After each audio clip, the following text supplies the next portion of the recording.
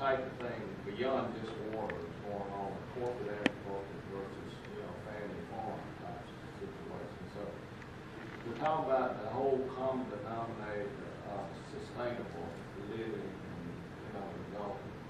Do you cut across any coalitions like the Southern Sustainable Agricultural Working Group or anything? Because it seems to me there could be some greater strength. You have some allies.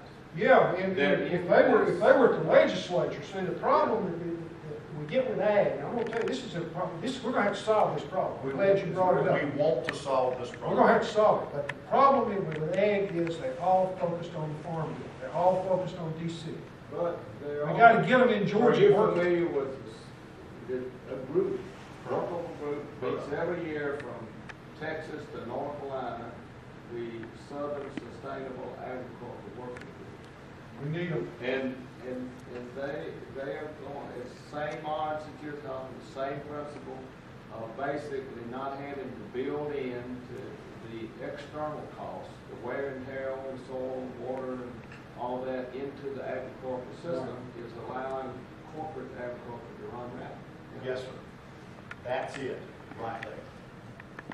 So, we need to find ways to build bridges to that group, just like we built bridges to the Tea Party. It's there, and we need to talk about this. They have an organization. Because the Farm Bureau, in its present form in Georgia, we're conversant, but we're not on the same page.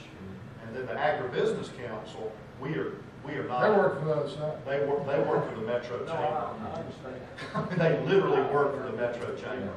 But this, right there you go. And sauce right here. Yeah. No, below, yeah, okay, that's it. Right. And their principles that they deal with is right on in line with you. Well, I mean, there are people in the legislature today that if they had been there 10, 15 years ago, I would have never worked. I wouldn't even talk to them. It would have been a waste of time, mine and theirs. And today, those people are on my side because I'm talking their language. That's my change, not theirs. You know, I'm talking about property rights. And it was a funny story. We got a guy who just quit the legislature, a Democrat from Gwinnett County, got a job in Maine. He's moved to Maine. I can't imagine why anybody would do that, but he did. He had this young fellow who there was a resignation. The legislator got to be a judge or something. He resigned. They had a special election during the session. And this guy, he's a real young guy from Cayuga County. Got there for the last 2 or 3 weeks of the session, literally sworn in for the last 2 or 3 weeks. And he was sitting next to this friend of ours, Brian. And so, you know, you talk to the people around you in the house. That's just all that he knew. And he came in to Brian. He says, this Senate 213, this water bill, Flint River bill, there's something funny about that thing. Brian says, yeah, why do you say that? He says, well, the people that you think would be for it are against it, and they're talking about property rights. And the people that ought to be against it are for it, and they're not talking about property. I don't get it. They're talking about endangered species. They're talking about endangered. They're talking about endangered species, and I just don't get it. I don't see how I can vote for that. and he didn't. I mean, he wasn't going to. We got that vote because we were talking about property rights, and they were talking about endangered species. The pot has been remixed politically, and we need to reach out to anybody that's like-minded. Yeah, I'm glad you told us about this group, and if you could give us, names and phone numbers. Yeah. There's a website. I've heard of it. Yeah. Well, I have a group of becoming young people for you guys. I've gone back to college over here at ABAC. I'm in the Rural Studies program, and we need to partner up with something like this. We have 4 concentrations. One is writing communications, one is politics, monocultures, there's business track, and there's one for civic development. What development? I think it's civic development. I'm not really sure. That's right, but they're looking for internships to get all those students into, and most of them are coming from agricultural families, are coming from all over rural areas, all over the state. So there's resident interest.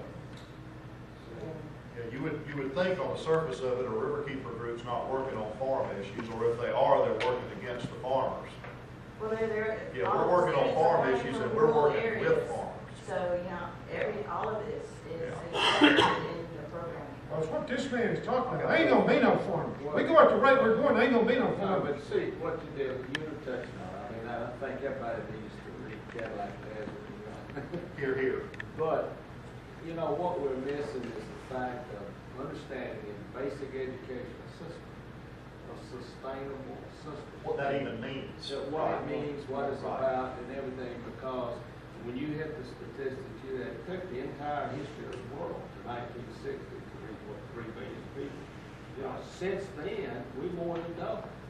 Right. And the urbanization process is immense, and in that process, The all natural concentration is resources, deep. it's just getting, and there's no process in our education development where those basic principles are built in, so the people in the legislative system, this is not part of the thing, and they're not looking systemic enough. Right. In that life, and it's not when everybody lives in an urban system and they've never been on a farm, and that's what gives it such a high worldwide. And the farmer, from the books, is increasingly non-existent. Right. It's because it's a corporate operation with employees. So it really needs to be a part of the fundamental educational system, realizing our interdependence on all the into the way some method where all this, it would fix itself in farming if you had to build in the externalities. Yes, sir. Or when you're building a new development or subdivision, you got to build in the impact on wear and tear of the common good. But it's not. So if you don't have to build that into the economics, Yeah, it's a free ride. it's free, right? That page that you just had up for the rural studies, that page was actually developed by the students. The students made that page. And so they know, they're learning how to design web pages and, do blogging and all sorts of things. It's a great way to get the word If out. there are opportunities, if there are people that are interested in internships, if there are multiple organizations that we can plug them into, and if there are people that could use guest lectures and other workshop sorts of formats, then we can make people available.